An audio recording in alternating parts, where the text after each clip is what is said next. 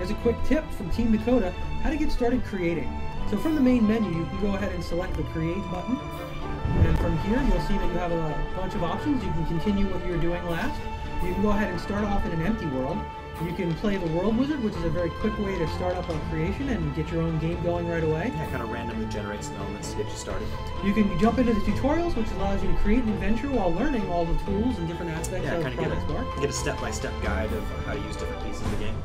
Or you can hop into Crossroads, where it's a fun adventure that allows you to make choices as you play to create your own game. Yeah, and by the time you finish that, you have a complete game all done, everything with a boss battle and everything there. So let's hop into World Wizard, and this is going to show you a really quick way to start off your game. So let's see here. You may have an idea, you may not have an idea of what you want to do. So I can very quickly change my entire world. Let's go ahead and make some mountains, and I'm going to raise the water level. Oh, nice. And I'm going to hit the button, and now our world is going to generate this. So we can make a desert, or let's go ahead and make a quick forest. So just by hitting the button and selecting my choice, the world is generated. And let's make it morning and change the sun on. There you go. So you can use the D-pad left and right to change, and up and down to change the bars on the bottom.